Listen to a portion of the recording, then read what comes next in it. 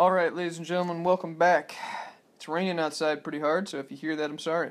We're going to go ahead and get started. Today we're going to talk about adding and subtracting fractions with word problems. Your objective is that you should be able to solve word problems, including adding and subtracting of fractions. Just giving you a heads up, these aren't as difficult as the multiplying and dividing, but you do need to know them for your quiz. Alright, you do have a test coming up. We're also going to take a quiz and all of those things. Alright, now, ladies and gentlemen, your I-steps coming forward.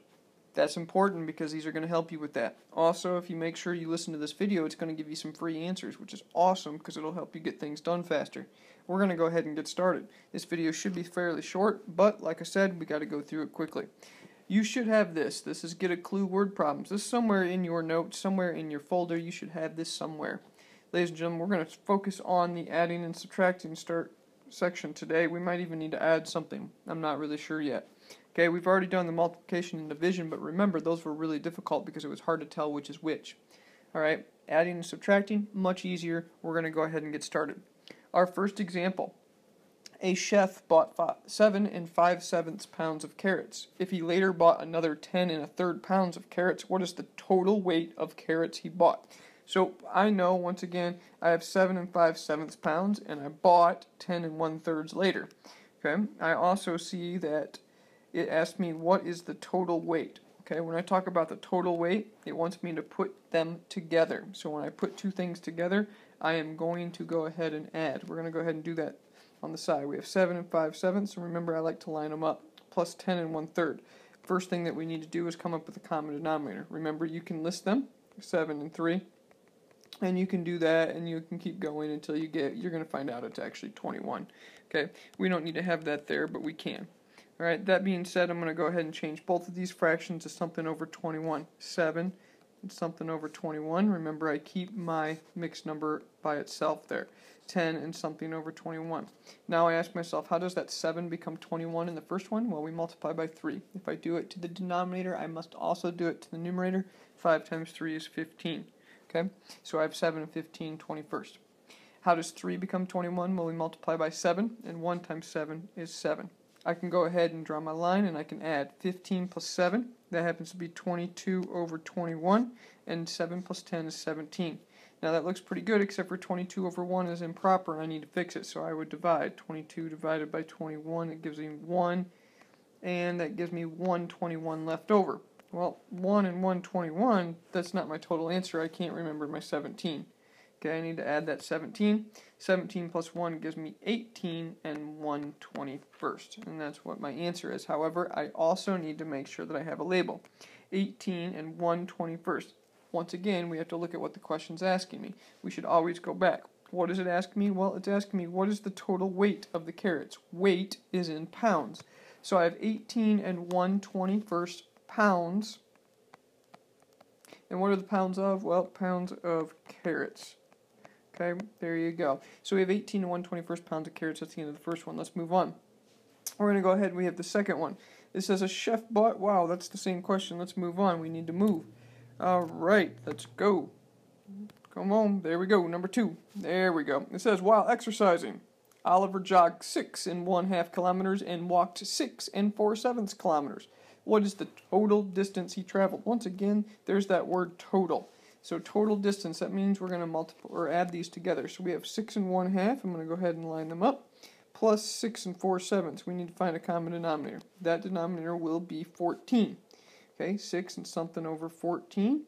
And 6 and something over 14. In the top one, 2 becomes 14 by multiplying by 7. 1 times 7 is 7. 7 becomes 14 by multiplying by 2. 4 times 2 is 8. We have 7 plus 8, which is 15 over 14, and 6 plus 6 is 12. Once again, we have the same problem we had on the last problem. 15 over 14 is improper. We need to divide. That would give us 1. 1 left over, it's 1 and 1/14. But we need to add the 12, so 1 plus 12 is 13 and 1/14.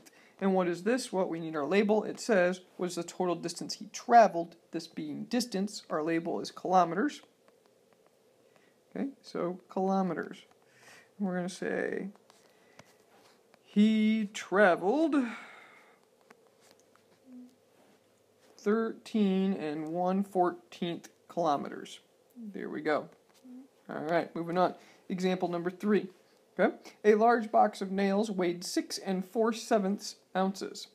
The small box of nails, whatever they are, a small box of nails weighed 5 1/3 ounces. What is the difference in weight? Now, in this particular case, we have ourselves the first subtraction problem. And how do I know that? Well, I know that because the difference. When we see the word difference, we definitely know that we're going to do subtraction. Okay? Now, I got to be careful because I got to make sure that I have the biggest one first. And if I look at these, I have 6 and I have 5. And I always look at the whole numbers. The biggest one is 6. So we're going to go ahead and put that one first. We have 6 4/7 minus, we're subtracting this time, 5 1/3. If we're going to go ahead and subtract those, what do we need to do? Well, we need a common denominator. Once again, this is just like the other one. Lots of 7s in this video. The common denominator is going to be 21, so let's change this to be over 21. And that would be 6 and something over 21. How does 7 become 21? Multiply by 3. 4 times 3 is 12. How does 3 become 21? Well, multiply by 7. 1 times 7 is 7. Don't forget our whole number. We are subtracting this time. It looks like we're going to subtract and we're not going to have to borrow, which is completely awesome. Right? 12 minus 7 is going to give us 5 over 21. And 6 minus 5 is 1. And our answer is 1 5/21, but we need a label. And it says, what is the difference in weight? So the weight is ounces. 1 5/21 ounces. Okay? So that's what we're going to say is our label. All right. We have one more example. It says, for Halloween. This one's easy. For Halloween, Janet received 7 1/3 pounds of candy. After a week, her family had eaten. Now listen, if I ate something, it's going away, right? If I eat something, it's going away. How many pounds of candy does she have left? Well, if I'm going to go ahead and do that, it says how much does she have left? That is always indicative that we are going to have a subtraction problem. All right, so we're going to go ahead and get started on it. Janet received 7 1/3. That one needs to be the top. All right, and we're going to subtract 5 1/2. And hey, look at this. We actually don't have a 7. Common denominator for 3 and 2 is 6. We're going to have 7 and something over 6. 3 times 2 is 6, so 1 times 2 is 2. We're going to subtract 5. And how does 2 become 6? Multiply by 3. 1 times 3 is 3. Uh-oh. This is one of those we can't do. 2 6 minus 3 6. Unfortunately, we need to borrow. So, we're going to go ahead and take away from the 7. It becomes a 6. This is a review. Alright, and that 2, remember we add the 2 and the 6, which would give us 8. Alright, now that we've done that, we can go ahead and subtract. 8 minus 3 is 5 over 6, and 6 minus 5 is 1. Our answer is 1 5/6, but remember we always need a label when we do word problems, and it says how many pounds. So, listen, how many pounds? When it says that right there, that indicates what our wonderful label is going to be. So that's going to be pounds. Alright, ladies and gentlemen, at this time, our video's been 8 minutes. Here we go.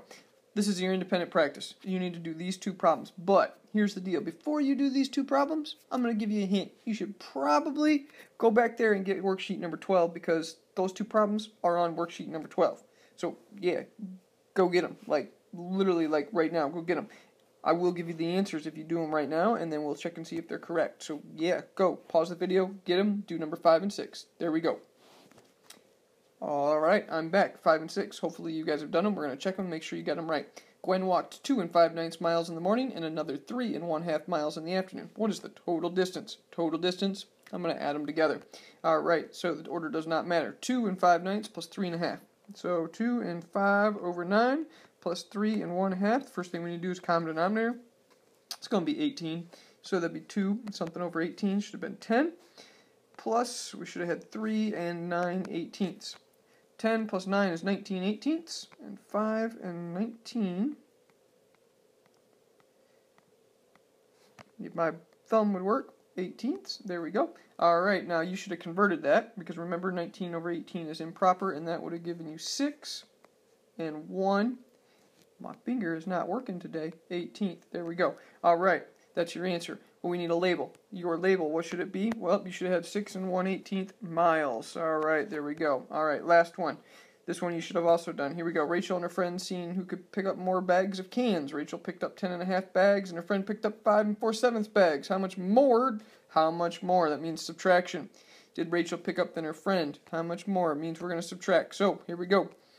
She picked up 10 and 1/2. Let's start with that one. 10 and 1/2, and we're going to subtract 5 and 4/7. We're going to go ahead and do that. That's going to be a 14 as a common denominator, again with the 7s.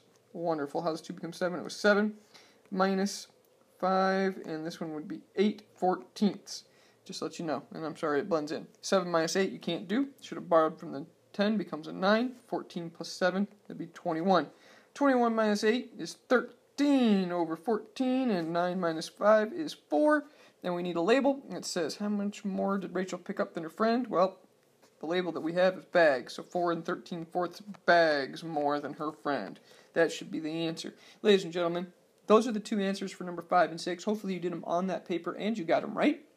At this time, it was also free 2 points. Also, I did another problem earlier in this video that was also on there. You might want to go back and check it out when you come across it. Ladies and gentlemen, your job, finish that worksheet. It's worksheet number 12. So we're going to go ahead and get started on worksheet number 12. This is the one you need to do. Remember, your objective was that you should be able to solve word problems, including adding and subtracting of fractions. When you're done with this, congratulations, you're ready for a test review. And then you're ready for your test. So congratulations, you're almost done. On that note, I'm out.